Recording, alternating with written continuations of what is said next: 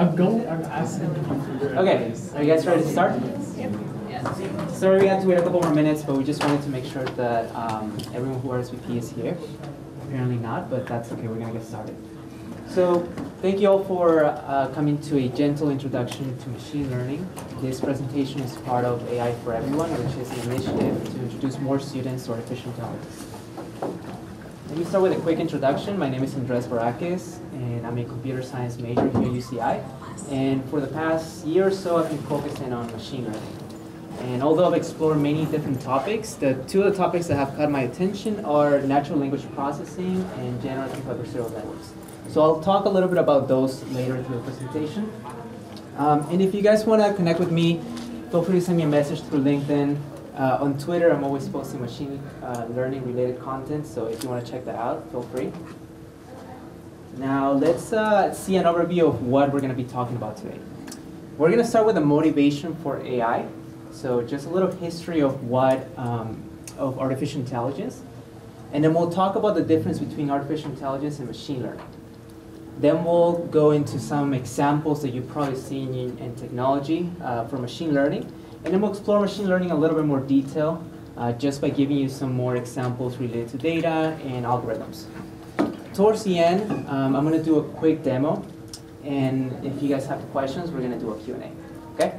And by the way, I'm going to try to share this with you guys because at the end of this presentation, there's the sources that I used to put all this together. And I think that's really good information for you guys to read if you're interested in learning more about machine learning.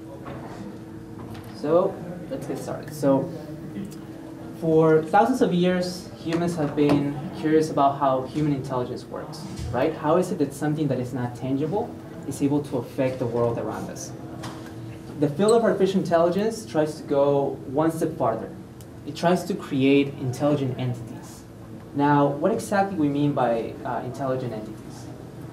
Well, I don't know if you have this experience, but if you go and ask someone what artificial intelligence is, you're most likely going to get different answers, right? So if you go to someone go up to someone at Facebook versus someone at Google, you're most likely going to get different answers about like what artificial intelligence is. And the reason for this is for the past couple of years, researchers have approached machine learning and artificial intelligence from have taken different approaches to artificial intelligence. So in this chart, I have 4 of those different approaches. We have thinking humanly, thinking rationally, acting humanly, and acting rationally. Now, the only one that we're going to focus on in this presentation is acting rationally because that is what most researchers are actually focusing on. So now going back to the question of what is intelligent entities? Well, if we take the acting rationally approach, what we're trying to create is a rational agent that is able to take actions so as to achieve the best outcome. Okay? So I'm going to give some examples of that. But before I do that, let me just give you an idea of some of the disciplines that have contributed viewpoints and techniques to artificial intelligence. So we have philosophy, mathematics, linguistics, psychology. And the reason I'm bringing this up is because AI is actually a multidisciplinary field. So you don't have to be a computer scientist or an engineer to try to learn AI or make an impact in artificial intelligence. All of these fields have made an impact in artificial intelligence. So there's a lot to it. And that is why sometimes there's a lot of debate, not just about the algorithms of AI, but also about the ethics or different techniques that we could use to improve it. So now, what is the difference between AI and machine learning? Well, machine learning is just an approach to artificial intelligence. So I want you to think of it as just a subfield of AI. And the reason I bring this up is because if you read articles or watch the news, a lot of times people tend to use artificial intelligence and machine learning interchangeably when they're not. Okay? So machine learning is just a subfield of AI.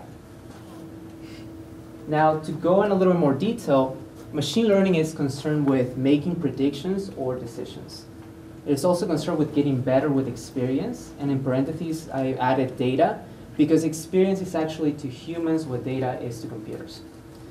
And it is also concerned with solving problems whose solutions are difficult to describe, and we'll see that in some examples. So these are things that you most likely seen on the internet or you've read about in articles. My favorite, Netflix. So how is it that Netflix is using machine learning to improve its services? Well, if you pay attention to the thumbnail right here for Stranger Things, and if you pay attention to the text in green, you'll see 98% match. So what that means is they have taken data from the user, and in this example, I'm actually the user. That's a screenshot of my profile on Netflix.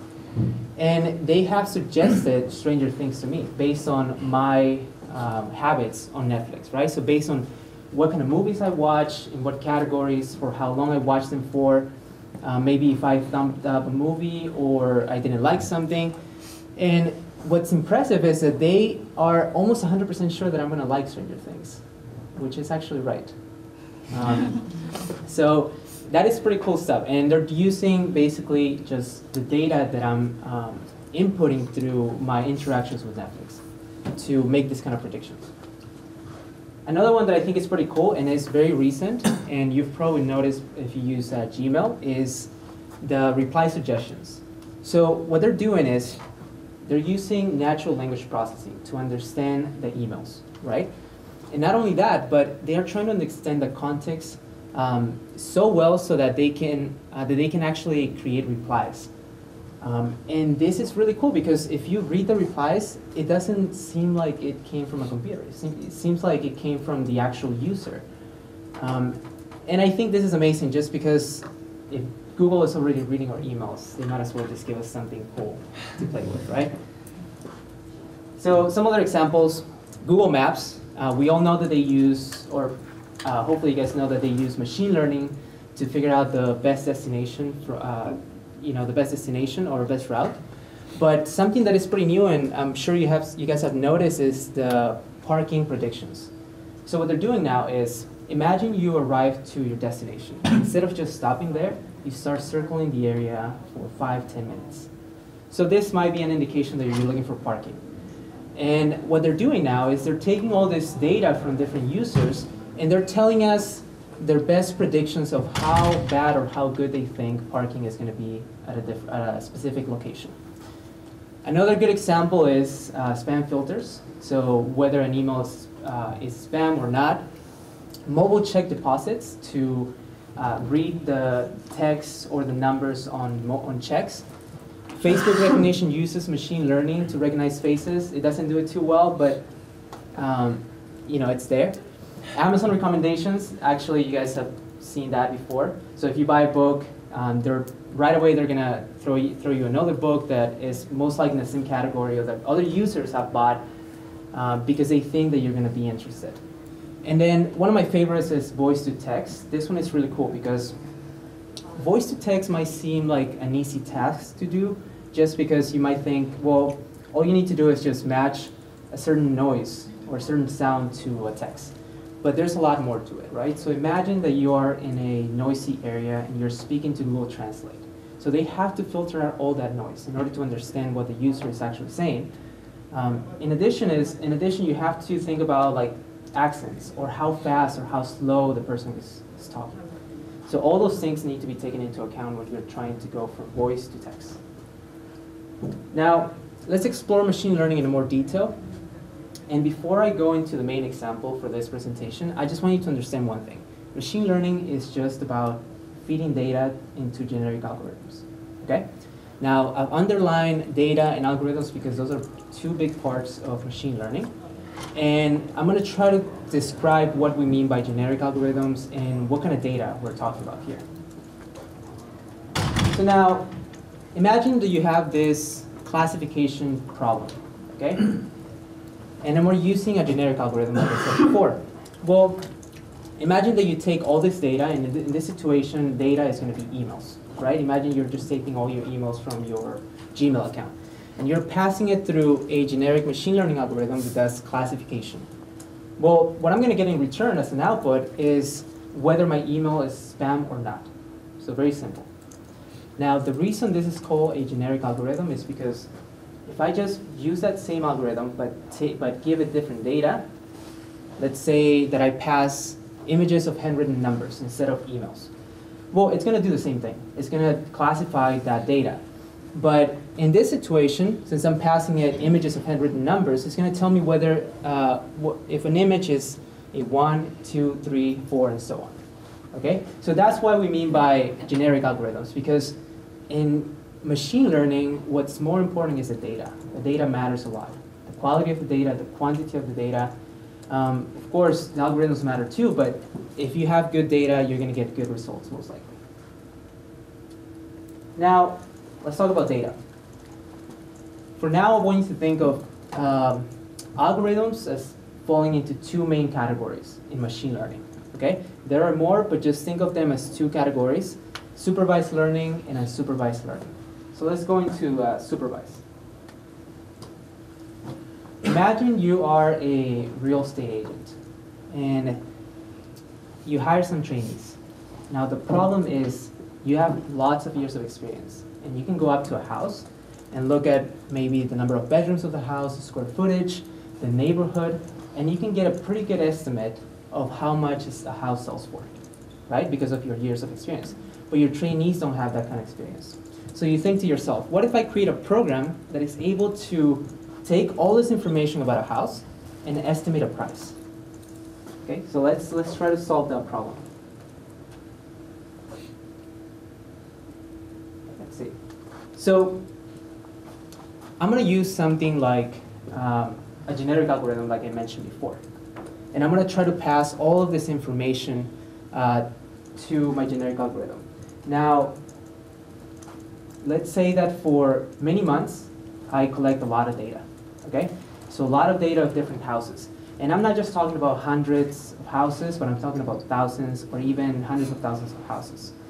And then I'm going to use this data to train my algorithm, because I have to teach it what the different patterns are between bedroom, square footage, neighborhood, and the final sales price.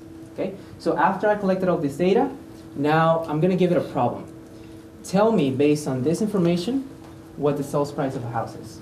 Okay? So what I showed you before is called training data. This is all the data that I'm going to pass to my algorithm so it can learn the patterns between the features, which are the bedroom, square footage, neighborhood, and my output, which is my Y, the sales price.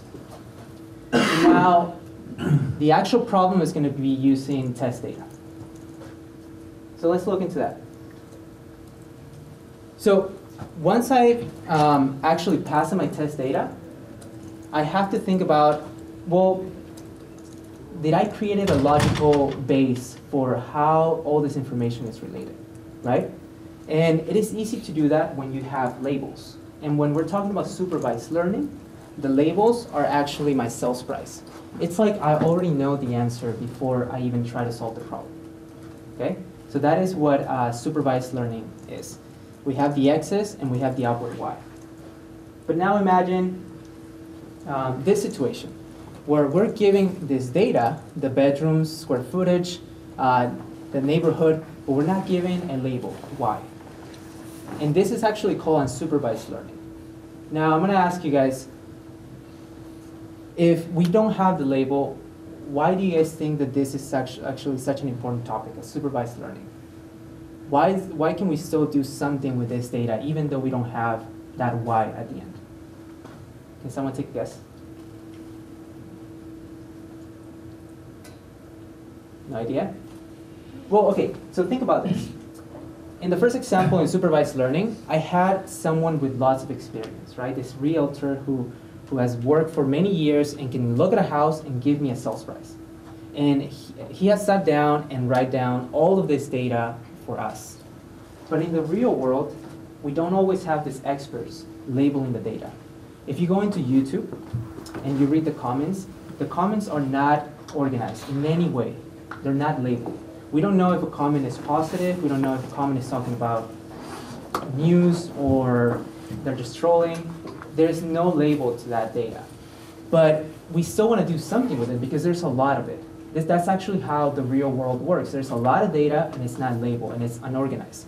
So unsupervised learning is very important because, again, we have a lot of that data. So we need to do something with it. So in this situation, since we're not really trying to predict the house because we can't really train it to do that, we can still look at this and find patterns. Maybe we find out that the neighborhood matters a lot, or that in certain neighborhoods we have bigger houses, and we can use this as a marketing tool, right? So we're not using it as a prediction tool, but we can use it for something else, just to get more insight about the data. Now, I'm going to show you an example of how we can do classification.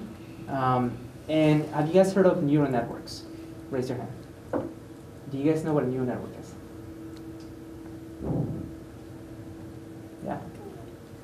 Okay. It's okay if you don't know, because it's actually a very difficult topic, and that's actually another presentation that I'm doing, Introduction to Neural Networks. But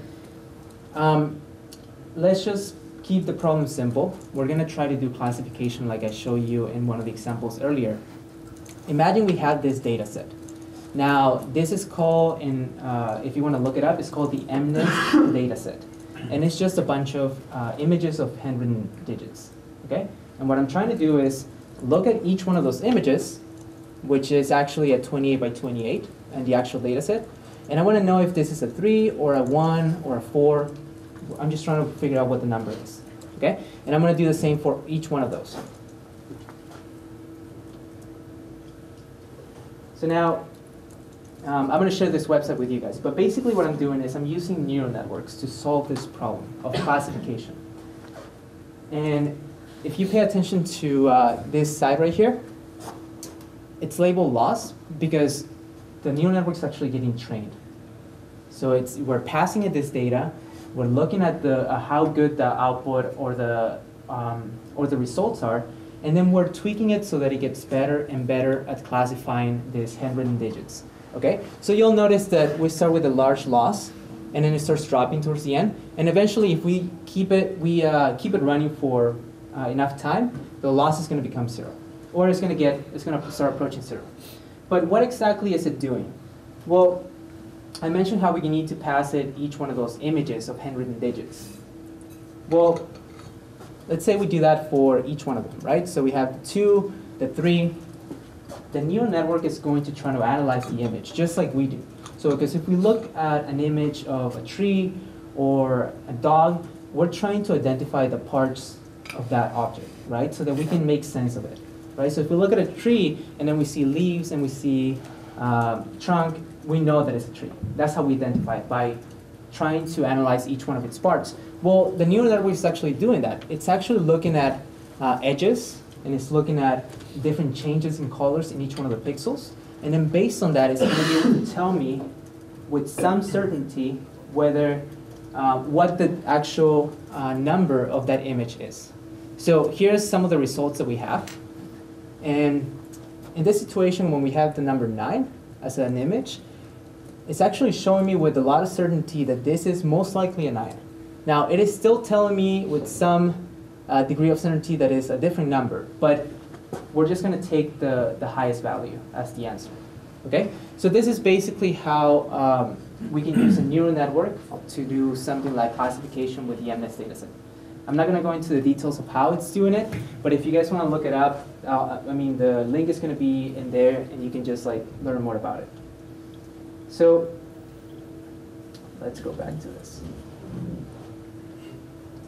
Now, how do we get started with machine learning? There's a lot of information out there. I'm going to share just my experience with machine learning, how is it that I got started, and hopefully that gives you some insight. But I started taking classes here at UCI, and before I even chose my specialization, I didn't know much about machine learning. Once I chose my specialization of intelligent systems, I started looking more into what AI is, right? And then my first class here was 171 with Alex Eiler. Has anyone had that professor? No? Okay, well, if you do, have fun.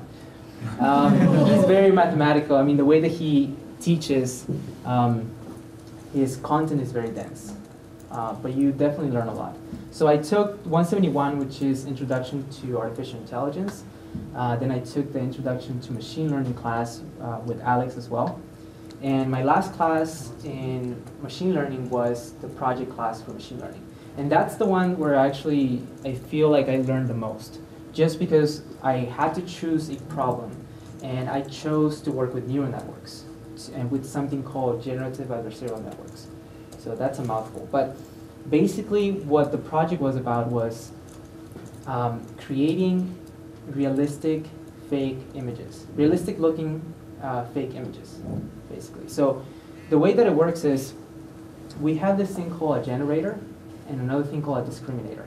And the generator is going to get really good at creating realistic looking images, and the discriminator is going to get really good at telling whether an image is fake or real.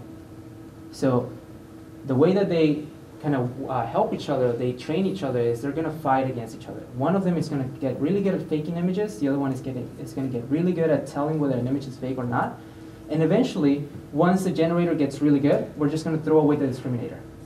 Because now we have a tool that is able to create realistic looking images, pixel by pixel, out of nothing, right? So we pass it a lot of data, let's say about trees, and it's able to learn from these images, but later on when I ask my neural network, can you give me a tree?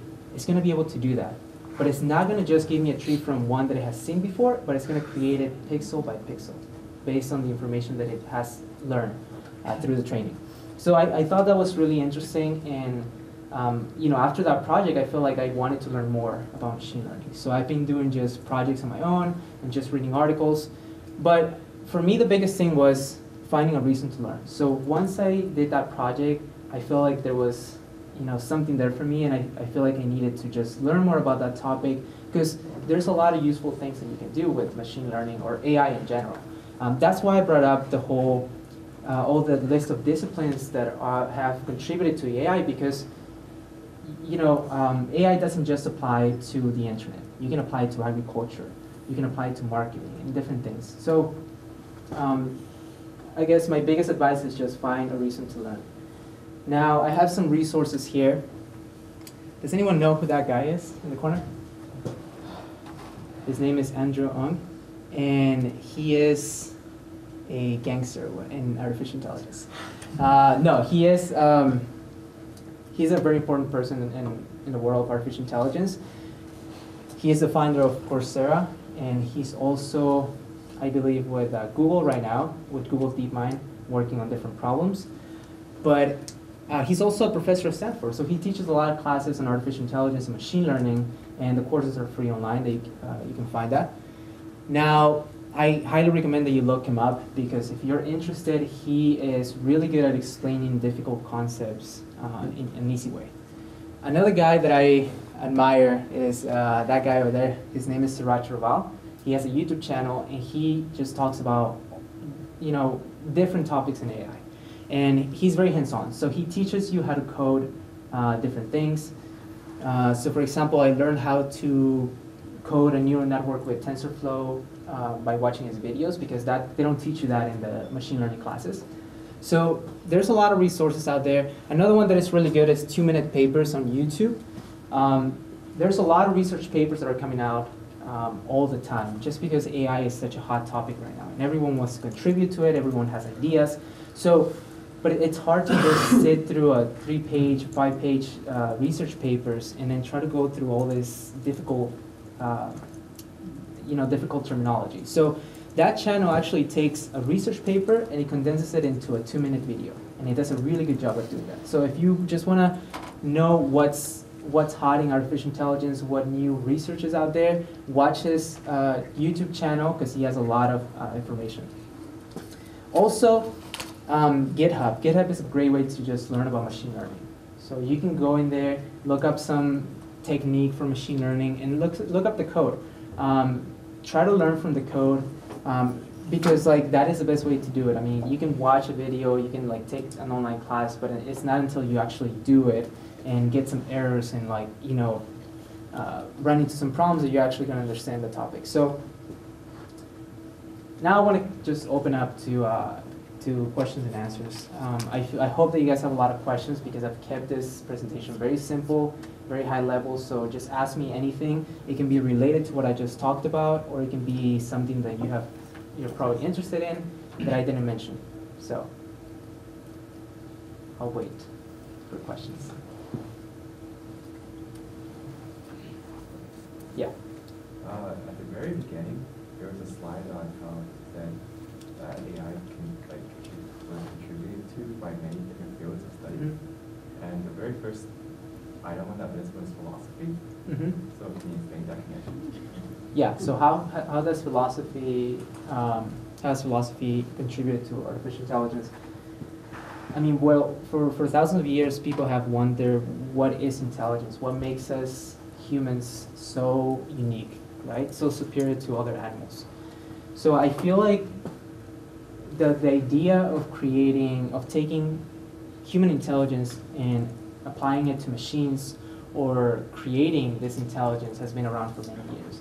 And so all those questions that philosophers have posed for thousands of years have actually being asked by scientists nowadays, like in artificial intelligence, right? And it's interesting because I also mentioned other fields like neuroscience. Well, when we're talking about neural networks, the whole idea of neural networks was inspired by how the brain works, by how neurons communicate with each other in our brain, right? So that whole idea was an inspiration for creating neural networks. And actually, neural networks are one of the best ways to solve a lot of problems in machine learning right now. We're using it for object recognition, to understand text, and generative adversarial networks. Right? I mentioned we have two neural networks fighting each other to create fake images. Yeah. Any other questions? Yes. What language? You said you coded a program, much like Siraj, right? What language is it in? Because I heard most AI and machine learning programs are coded in Python. Yeah. Is that true? So if you guys didn't ask that question, I was going to yeah. ask it myself or just bring it up. So best programming language for machine learning, Python. I'm sorry, Python haters. That's what it is. It's just easy to use. It's easy to prototype, machine learning models using Python. Of course, once you're ready to deploy your program or maybe put it into an app or something else, you're not going to use Python. It's just not efficient. But most of your prototyping, most of your whatever you're doing with machine learning is going to be done in Python. Yeah. Although there's other languages like R, that are more scientific, and you can also use MATLAB. So, but Python is the main language that we use for machine learning. Yeah. Is there a lot of math involved? And if so, what kind of math are you expected to encounter? Yeah, there is a lot of math involved. I mean, why sugarcoat it, right? Because there is, you definitely need to know calculus, some calculus, to effectively use certain algorithms. You need statistics and probability. So with calculus, for example, there's a technique called gradient descent, and I'm not going to go too much into it, but when you're training your neural network and you get a result, you're going to check whether the result is good or bad. And then based on that, you're going to try to minimize that result, like I showed you the example. Notice how you guys saw how the loss was decreasing on the graph. Well, we're actually using calculus to do that. So we're taking derivatives and we're finding the minimum to minimize the loss in our neural network. With statistics and probability, again, going back to that demo of the MNIST data set, we need to output how the probability of how likely it is for an image to be a certain number. So, again, you need to know how to plot different things and visualize your data. So, yeah, statistics and probability is a big thing in artificial intelligence, or machine learning, more specifically. Any other questions? I have a question, or I have one. What is the difference between machine learning and deep learning? Have you guys heard of deep learning? Yeah. Okay, so that's another hot word. Deep learning is a technique for implementing machine learning. It's not a separate field, it's not a separate topic. Deep learning is just concerned with learning features and tasks from data. So usually, if you look up what deep learning is, most likely you're going to find an answer related to neural networks. And it's not, although it's not the same, the main algorithm or architecture that we use for doing deep learning is neural networks. And the reason you're hearing about a lot about deep learning is because now computers are a lot more powerful. We're not just relying on CPUs. We have GPUs that can do computations really fast, and we also have a lot of data, right? So a lot of people are collecting data from the internet and using it to teach their machine learning programs to do something, something cool. So deep learning is just a way of doing machine learning. Questions? Yeah. What kind of stuff do you work on now that you're done with all the AI courses here? So I mentioned natural language processing, so I'm interested in just understanding text and the context within a document or a piece of text. So what I'm working on is, so let me give you an example. Have you guys heard of Philip DeFranco on YouTube? Okay, so I watch Philip DeFranco a lot because that's how I get my news, just because I don't trust other sources. But in his channel, he talks about different news. And he's always asking the audience, what do you guys think about this topic? Or what do you guys think about, what happened in X place? Well, how do you go through all those comments and get an idea of what people are talking about or what people feel like, on a certain topic if there are hundreds of thousands of comments, right? It's impossible. You need a lot of manpower. And even if you had a lot of people reading comments for you, it will take too long. So what I'm working on right now is how to take all of those comments, pass it through a machine learning model, and try to understand what people are talking about so I can filter out the comments by topics. So that you can actually look up, war, or something else, and then just easily find the comments that are related to that topic. And it's funny because when I was coming up with this idea, it was around the time Google had the Google I/O event, and I was watching that, and I saw that YouTube was planning to come up with something like that. They were planning to put out a feature like that for YouTube. They haven't done that yet. It's in beta.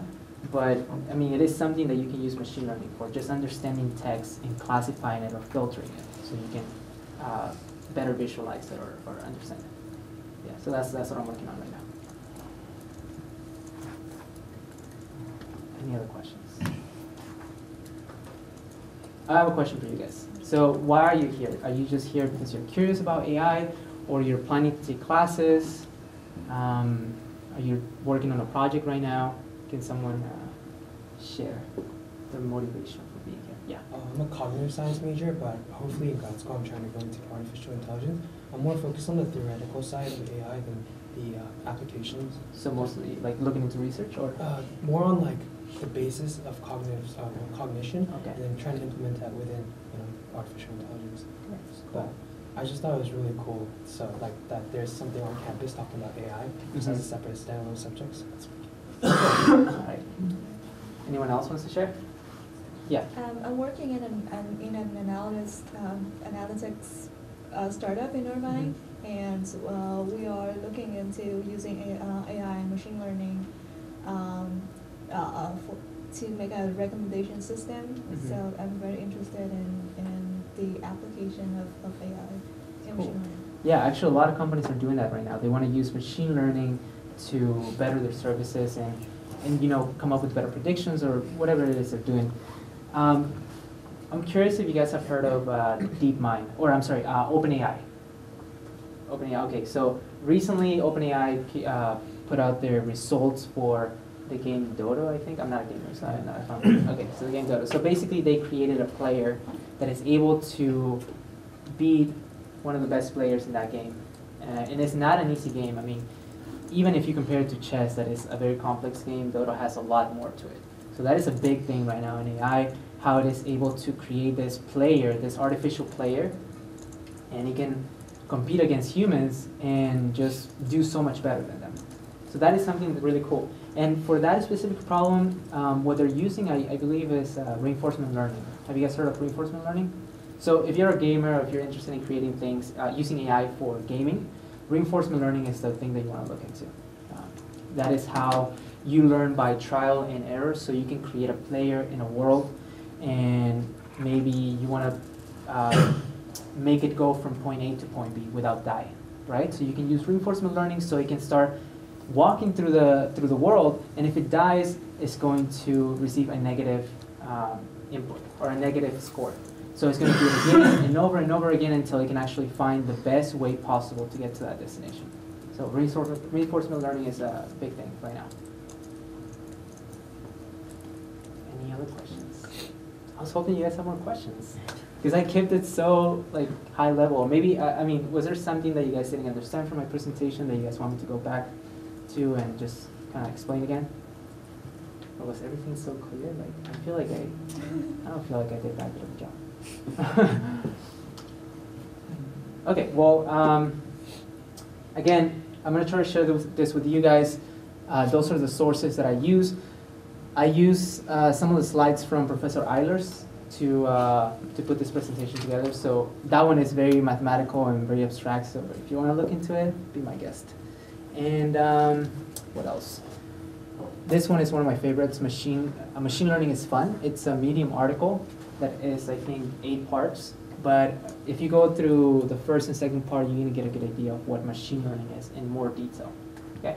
So again, you'll get this presentation, and if you want to connect with me, feel free to send me a message through LinkedIn. But I'll be here for a few more minutes if you guys want to come up and ask questions or just talk about random stuff. Okay? Oh, you have a question? Yeah. Do you have to be like super smart to get into it? To get into, to learn it or to get into the class? Like to get into machine learning? To get into the class, you just have to pay. But to get into machine learning, no. I don't think so, no. I mean, so, you know, it's like anything else. It's like anything where you have to, you're going to try to learn it, and you're going to find your weaknesses, and you're going to have to work on those.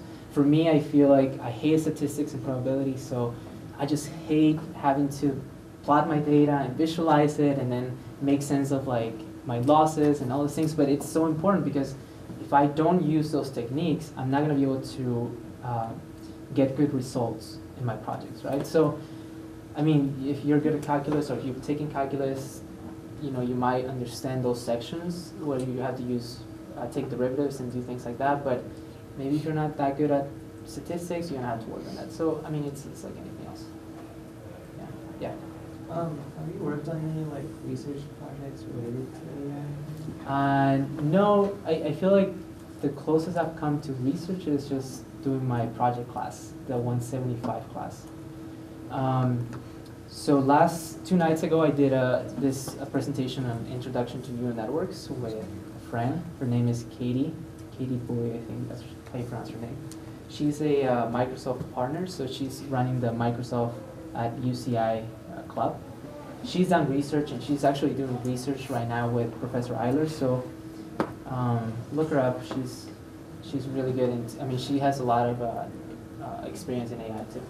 Yeah, but I haven't. I'm about to graduate, so I'm just looking into applying this into more like practical applications rather than going to research. But maybe later on I'll go back to school and do research. Yeah. So you're graduating with a BS, yeah? Yeah. Mm-hmm. Yeah. And you're optimistic about it? Like, can you do something with the BS, or? Well, I'm pretty optimistic. Yeah. I mean, I don't know if I'm being naive, being optimistic, but no, I'm pretty optimistic about it, just because. So, I did this a couple months ago. I went to the Bay Area, and I just went for networking. I just wanted to meet some people. So I messaged a lot of people, or my connections on LinkedIn, that work at, you know, whatever companies that I want to work at. And I told them, like, hey, can we meet and just talk about your work and, you know, just chat in general. So I got to meet with a lot of them, a lot of my connections that I haven't met. Some people that work at LinkedIn, other company called Plaid, I believe. So, and they told me what they do, and most of them started as just a software engineer, but since the company started implementing more machine learning into their services, they kind of started learning more about machine learning. And there was a transition, an easy transition, to go from just developing applications to actually applying machine learning techniques to their software.